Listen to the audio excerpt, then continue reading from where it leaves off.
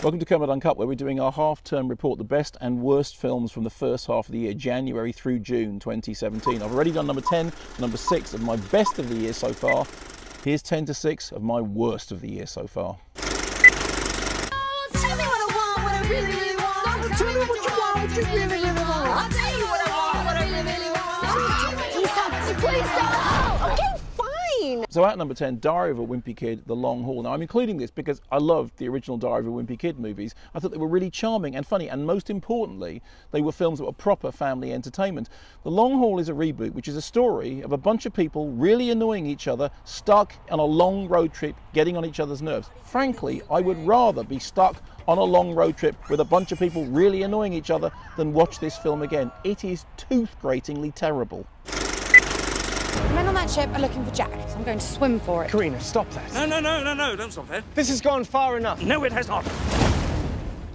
I saw her ankles. You'd have seen a lot more if you kept your cake holes shut. And number 9, Pirates of the Caribbean, Salazar's Revenge, or, as it's called in some territories, Pirates of the Caribbean, Dead Men Tell No Tales, or, as it's called in my house, Pirates of the Caribbean, Does Johnny Depp really need the money this badly? This is not the worst of the Pirates of the Caribbean movies, nor indeed is it the longest. The novelty this time is that it appears to have been cobbled together entirely from outtakes from the script from Carry On Columbus. I'm a horologist. No shame in that, madam. Ooh, titty ye not. Don't worry, I wasn't.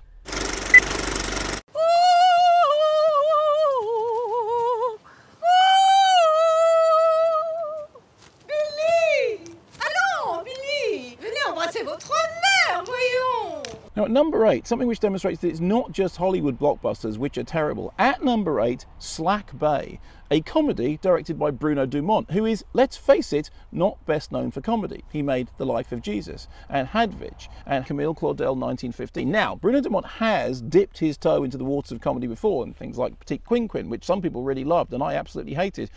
The story in Slack Bay, a bunch of posh people go to the seaside where they patronise the locals who turn out to be cannibals. How bad is it? Well, Juliette Binoche is in it. And you know how Juliette Binoche is absolutely brilliant in absolutely everything?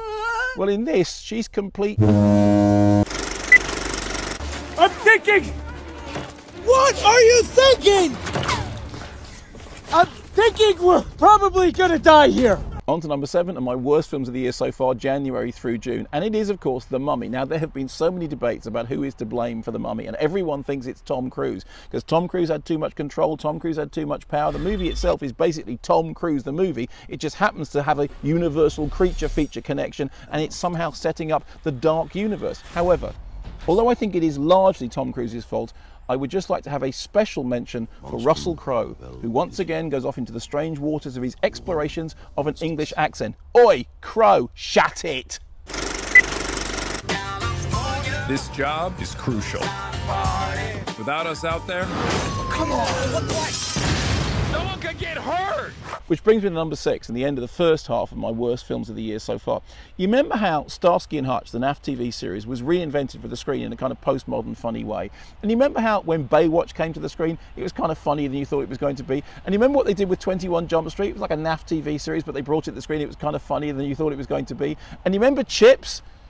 It was just terrible. It was just really, really terrible. Where is Eric Estrada when you need him? Oh, no, he's in Chips. And he's terrible. So there we are, my worst films of the year so far, January through June, numbers 10 to 6. Tune into the next Kermode Uncut blog for number 5 to number 1 of my best films of the year so far.